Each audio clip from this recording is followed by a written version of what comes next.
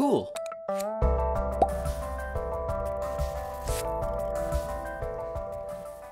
Hey guys, I may have mentioned in a previous video that I'm doing some renovation to my studio space. I guess you might have noticed the new gray walls, but I have not yet shared with you the thing that I am most excited about.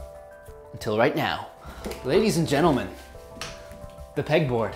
So this is basically a giant pegboard on my wall, right above my desk, and the idea is basically to take all the clutter from my desk and around my space and stick it all on the wall, giving me more room for activities such as playing around in VR. As you can see, it's still pretty sparse, and that's because I wanted to make it nice and big so that I can have lots of space to stick stuff up there for a long time to come. But rather than wait until I had everything up there and make one huge episode about it, I thought I would share with you a little quick Fusion 360 tutorial today on making 2 of my customized pegboard hangers. Specifically these ones right here. My computer mouse and my calipers. I think both of those utilize some non-obvious technologies to really make it easier for me to create perfectly fitting fixtures for those items. 2 different scanning techniques. So I thought I would share with you just how I made those 2 today. And then maybe if I make other crazy pegs in the future, I'll make a video on those as well. Of course I'm gonna want ideas from you, but we'll get to that at the end of the video. First of all, let's take a look at how I made these things. To start, I had to design a way to connect everything to the pegboard. So I wanted a simple peg that can hold into the board firmly, but it was also easy enough to put in and out, and it didn't destroy the pegboard when you were doing that. And in the end, this is the shape I came up with. It's got just enough flex so that it doesn't damage the board, but it also is the perfect tolerance so that it really fits in there. That little hook was actually my first design, used to hold my rulers. And from there I started doing more customized fixtures like this holder for my field recorder, and next to that, some hooks for my lav mic. I also made custom fixtures for each of my hard drives. And in the far right corner, I made a little setup for my VR controllers, my headset, and the headphones so that I've got everything in one place right there. Designing all of these was pretty straightforward, and I was able to measure most things with my calipers. But then this came up. A fairly basic shape, but it's still kind of complex because it's got these angles, making it pretty tough to really just measure with calipers. So I decided to try a new way to get this reference model into Fusion 360, and that is photogrammetry. So I created this simple setup in my kitchen, and I used this Uhu putty to stick the mouse up vertically because the bottom part of the mouse is what I'm really concerned with for the fixture I'm building. Then, using my DSLR, I went around and took several photos from every angle, a few degrees apart, and from different heights as well. As you can see, these shots are all really nice and clear, and I used my manual settings so that things wouldn't change from one shot to the next. So I've got a good set of photos here, but how's that going to help me design the holder for this mouse? Well, the trick is this software called Remake from Autodesk. And what Remake does is take all those photos and pretty much magically create a 3D model. For this to work, it's best to have as many photos as possible, but since I'm using the free version of Remake today, I can only have 50. So I'll delete the few that seem a little repetitive, and hopefully the remaining 50 will be enough to create a nice clean model. I'll turn on auto crop here, which will just clean it up automatically a little bit. Save that, and then wait for it to upload to the cloud and return a 3D model. And here's the result. As you can see, it's got those white horns sticking out, which is basically where there was sun reflecting off the mouse. I could have improved that with a polarized filter on my camera, but still the shape is generally good, and I think it's enough to get a good reference for my holder. So I'm just gonna go ahead and use the diagnostics here and try to delete all these weird bulgy parts and fix those up. My first pass worked okay, but there could still be a little more cleaning up here, so I'll go ahead and delete again, and I'll use a flat fill this time. That seemed to do a better job. I'll also go ahead and delete all this extra stuff underneath my mouse, because all I really need is the mouse itself. Great, so now I'm ready to export the model, and I'm going to export it as an OBJ for Fusion 360. And while we do want to work with a low poly model in the end, I'm going to export it at high quality and then lower the quality later in Fusion so that I have a little more control over what's happening. So I'll save that out and switch over to Fusion 360, where I've already got the model open of my little peg that I designed. I'm going to take that body, copy it, and move it over 1 inch so that I have 2 pegs which are perfectly spaced for my pegboard, which has the holes 1 inch apart. The next thing I'll do is go to Insert and Insert Mesh, where I can bring in my mouse model. I kind of want to roughly position that for now, so I'll turn on the layout grid just so I have some straight lines to reference, and then I'll go ahead and just rotate everything by eye here. Alright, next we want to go up here to the file name, right click, and turn off Capture History so that we can edit this mesh a bit and reduce it. So now we have this mesh mode available, and I can select that whole mesh, go to Modify, and Reduce. Turning on the preview here will allow me to see what's happening to the model. So here it's pretty reduced, and I think I can add a bit more detail. So I'll bring that up just a tiny bit. And there we go. That's a nice model with far fewer triangles, so it'll put a lot less strain on the software, but we still have a good sense of the shape of this mouse. I'll go ahead and turn on Capture History again. You don't really want to leave that off, otherwise you can't go back and change things later on in your design. Now I'm sketching on the back of this peg, where I'm going to draw a few reference lines to help me scale up the mouse correctly, since obviously the proportion is way off right now. So I started off by drawing a line between those 2 pegs at symmetrical points. Then I'm going to create a vertical line at the midpoint, constrain this other line at the midpoint as well, and I'll scale this line to 61.7 millimeters, which is what I measured with my calipers on the actual mouse as the widest point. Now I'm going to go ahead and move this again, center it a little bit better, give it the right rotation. I'll hit S to give me this search bar, find the scale tool, and select the mesh. Then I'll scale it about this midpoint that I found, and just bring up the size until it's as close as possible to the width of that line that I created. Now, even though it was scaled up, you can see there's still a little mouse in there. I guess this was some glitch with Fusion, and it kept shrinking the mouse back down again. So I had to turn off Capture Design History again, right click on that mesh, and convert it to a B-rep. That seems to fix any glitchiness, so I'll go ahead and turn on that Design Capture History one more time. Now I'll do a little bit more adjustment with the Move tool again, kind of just getting the mouse into the correct general position. Okay, so this mouse is pretty much lined up at this XY plane. So I'm going to create a section analysis there so I have a clear view of the bottom of the mouse. Then I'm going to sketch on this right plane and draw out some lines that coincide with these segments of the mouse, these clear edges that clearly define 3 different sections. I'll also draw a line that's perpendicular to each of these, which I'm going to use right now to create more planes lined up with these different angles. So once I have that sketch, I can close it out, and I'll select this first perpendicular line, and then I'll construct a plane along that path, making sure that the distance is set to 0, so it's perfectly lined up with that edge. And I can go ahead and find that construction plane here in the browser, and then go over to Inspect and create another section analysis. As you can see, it's got the same angle, and it opens up the mouse so that I have a nice clear view of that plane as well. I did the same thing for that third section, and this part is a little rough because of the scan quality, but it should be enough for reference. So now that I have those 3 planes, I'm going to open up the first cross section I created and sketch on the coinciding plane. So this first one is for the very bottom of the mouse. And then I'm basically just tracing out a much cleaner version of this bottom section of the mouse. I'll hide that mouse model for now since it's got all those triangles and it keeps trying to make relations. Right now I just want to line it up with this center point that I created earlier. And I'm creating this center line, that way I can just mirror this spline that I'm going to create for 1/2 of this bottom section of the mouse. So I've got 4 points on that spline, and with these top and bottom handles I want to give them a horizontal constraint. So just make sure that you don't select the endpoints, but the handle itself. Then you can also just right click and go down and hit horizontal. Now for the rest, I'll turn this back on, and I'll hold Command while I'm dragging these points, that way it doesn't create any unwanted relationships. It's just letting me kind of freely drag it into place. And I'm just eyeballing it and lining it up to that bottom section. And you know, you can see what's the bottom section based on the shading of that mesh.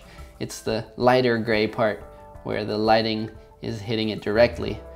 So I'm just gonna take my time and adjust that spline until it lines up as well as possible with that bottom shaded area. Once that looks good, I can use the mirror tool, and I gotta make sure to only select that curved spline and then the center line for my mirror line. Alright, so now I've got that blue line that outlines that bottom section. So now we'll switch to the next cross section, and I'll also draw onto the next plane that I created, once again corresponding with that cross section. And on that section, I'll pretty much do the same thing, creating a spline but lining it up with this new outline where I cut the mouse mesh open. After that, we've got the final small cross section on the top and another plane for that as well. I'll do the very same thing. We've got that little chunk cut out, but I can still estimate it pretty well, and when I mirror it over, it looks pretty good.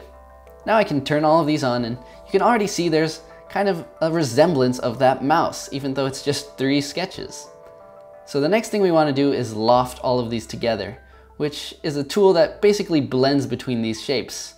But in this case, it wasn't letting me just select the 3 profiles. So we gotta cancel it and go ahead and give the software some more information. So what we're gonna do is draw on this right plane and give it some rails to follow along.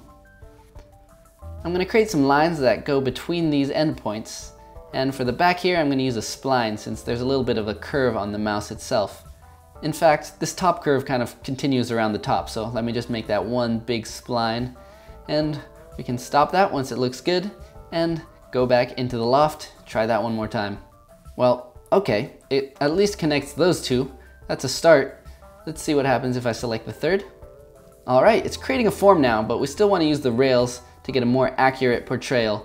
But it's not working here because I guess you can't just have it be one single rail across the whole thing. So I'm going to create another sketch on that same midplane and basically just trace out the same sections, but just one loft at a time. So I'm going to draw on the right plane again and basically just trace that same cross section I created, but this time I'm just going to sketch out the rails for one of these 3 sections at a time.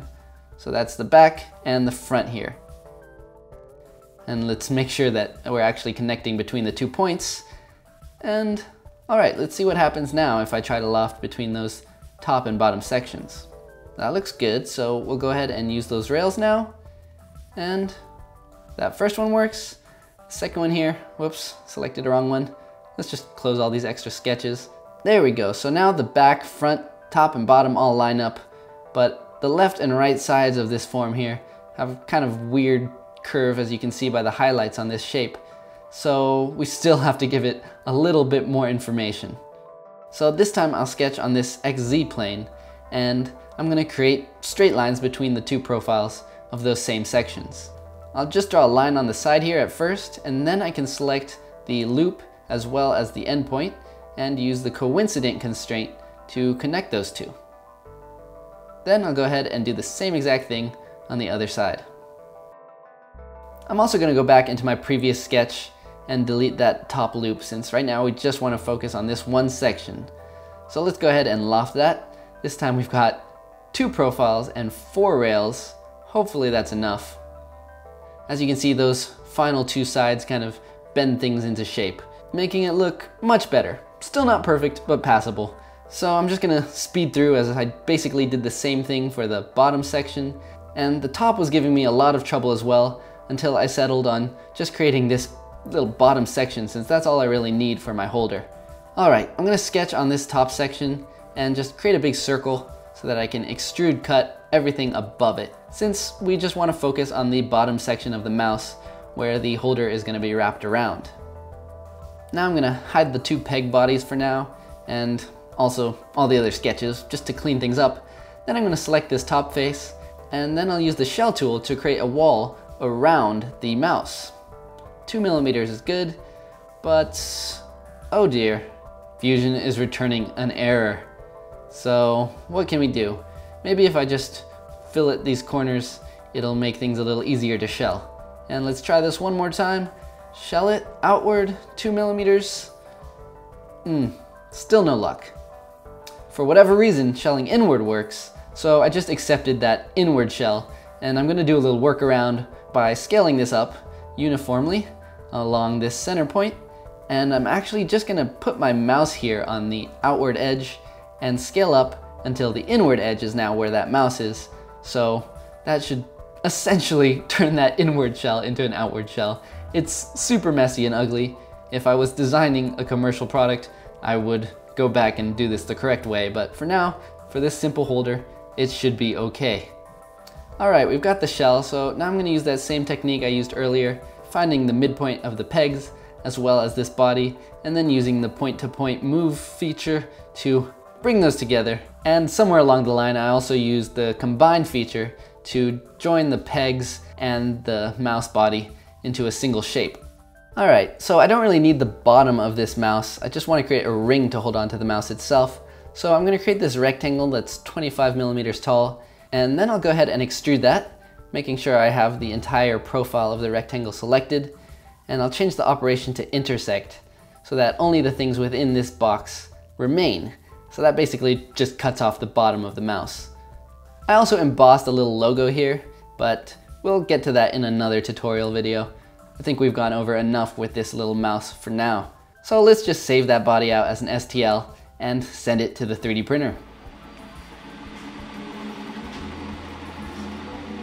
Here it is printed out. Always satisfying to see your 3D models become a physical feature. But when I put the mouse in there, it turned out that the holder was a little bit oversized. I guess I scaled it up a little too much after I did that shell command. So I went back in and scaled it down just a tiny bit, and my second iteration was a much better fit. It's not perfect, but it still holds the mouse just fine, and you can see that the edges of the holder line up pretty nicely with the mouse itself. So it looks like a perfect fit from most angles. All right, I'm just gonna go ahead and pop that sucker onto my pegboard, and another step closer towards organization. Next up, the calipers, another oddly shaped product that could be kind of difficult to trace out. So this one I'm scanning as well, but I'm just gonna use an old school flatbed scanner since the calipers are mostly flat. Scan that in using some antiquated scanning software, and you've got yourself a perfectly scaled photograph of your items. I'll bring that into Illustrator, create a new layer and lock that photograph, and then I'm just gonna use the pen tool to trace out the relevant parts of the caliper that I need to make my hanger. Basically just this top section. All right, that looks good. Let me just turn that into a solid shape. And since this is the back of the caliper, I actually need to transform this and do a reflect so it's flipped around. So we've got a pretty accurate representation here, and I can just select it, export it as a DXF, and make sure that the units are set to inches, the default in Fusion 360.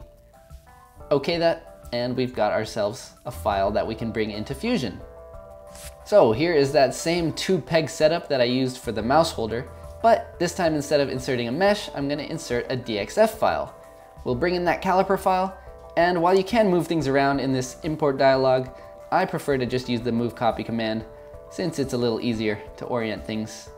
So I'll kind of just line that up into a decent position for now, and I'm going to go ahead and edit this sketch. The first thing I'm going to do here is use the offset tool, since I want to make this shape wider than the calipers itself.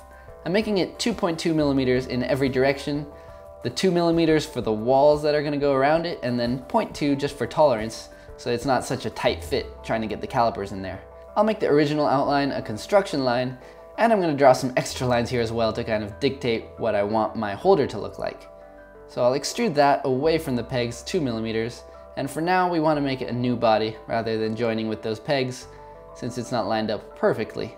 In fact, let's actually go ahead and line things up right now. So I'm gonna do the exact same thing with the mouse, where I find the midpoint between these 2 pegs, and then I'll also sketch on the caliper profile where I want that to be aligned with the midpoint. And I'm gonna use the midpoint of this bottom line actually, and bring that up, since that midpoint is kind of where the center of mass of the calipers are when they're hanging down. So I'll use point to point, move that over, and now we've got things in the right place.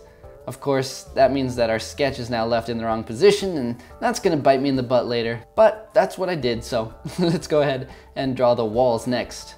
I'm drawing on top of this back panel, and I'll hit P to bring up the project command, which I can use to create reference lines of that back panel. I'll then offset that inward 2 millimeters, so -2, and that's going to give me the wall thickness. I'll add a few extra lines to close off the sections that I want to use for the actual walls, since I don't need walls going all the way around. Basically, I just want to extrude these two little parts 8 millimeters, and that's what's going to hold up the calipers. Finally, we have to create another panel in front of these walls to keep the calipers from falling off the front. So I'm just going to use project again and bring in all these lines, and then I'm offsetting these by 5 millimeters and creating segments again, which I will extrude to create that lip. I kind of regretted filling in this section. I made that a rectangular top just so that I would save myself some support material, but this is going to be on my wall for me to stare at all the time, so I'd rather have the angles on the top here match the angles of my calipers. Since I had the sketch moved, I have to project that old sketch, and then I can move these new reference lines into position so that they line up with my holder. Doing a little point-to-point action there, and then I'll create some more offset lines here, close off these little segments, and then extrude cut those away. So you can see it now better matches the shape of the calipers that are going to be hanging on it. A little extra work, but I think it'll look nice. Okay, that's the holder. That's it. We could stop here, export the STL, and use the built-in support feature in whatever slicer I'm going to use. But if you guys know me, I'm not a big fan of those calculated supports, so I'm going to make some manual supports. It just tends to have a cleaner outcome. I'm sketching on this plane that is the top here, but I'm printing this whole thing upside down, so this is actually going to be the plane that is against the build surface of my printer. So I'll go ahead and use the project command again, and I'll project over the outlines of the shapes that need support. Then I can create a new body using the toObject command, and I'll give that a 0.2 millimeter offset away from my actual holder. So that creates a little tiny air gap so that my supports will hold up that really steep angle, but it'll also be easy enough to just snap off and break away after the print is complete. I'm just going to go around and do that for any area that needs support, basically anything that's just floating in midair or any angles that are steeper than 45 degrees. Here I'm actually going to do the 45-degree angles too, just so that we have larger support shapes versus a bunch of really tiny pillars that could knock over while it's printing. On this bottom plane again, we're going to draw a couple circles connecting the corners of these different support pillars. Oh, at this point I almost forgot, we got to combine the peg with that caliper holder. So we'll turn those into a single shape. Alright, that looks pretty good. Once again, we could export here, but I'm going to do one more little final thing to save a tiny bit of material and make the support a little easier to remove. And that is to use the shell command on the supports themselves. I'm going to do an inward shell with those 0.6 millimeters, which will create nice thin walls that are still sturdy enough. Although I did kind of mess up here. I don't want the bottom of the shell to be open, I want the top to be open like so. That way there's less contact with the caliper holder. To save these three bodies as a single STL, we'll just go up to the top level of the browser, right click on the file name, and select STL from the drop-down menu.